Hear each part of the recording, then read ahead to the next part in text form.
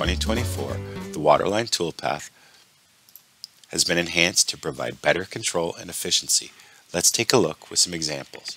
In this example, we've started the part with a raw block, we've applied roughing, and end with the resulting stock model. In operation 2, the part is then flipped, re-roughed again, and ends with the resulting stock model. We've added a finishing toolpath, but if we backplot this and we take a look at what happens here, we see we have unnecessary tool motion below the part as the material was removed in a previous operation. Specifically, we have a lot of air cutting.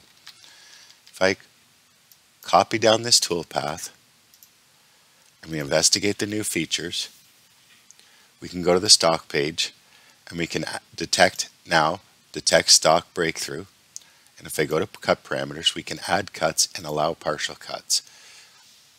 Adding cuts will add cuts between the existing cuts that don't complete a full perimeter pass of the part. If I calculate the toolpath, we can see the results.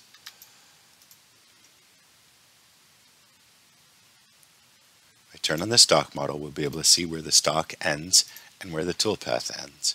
Now that I backplot, we can take a look and we can see the Waterline Toolpath stops wherever the material is, all the way around, and only goes where material is. If I turn off the stock model, we can investigate the extra cuts. If I turn the toolpath back on, we can now see added cuts in between the cuts to define the part better.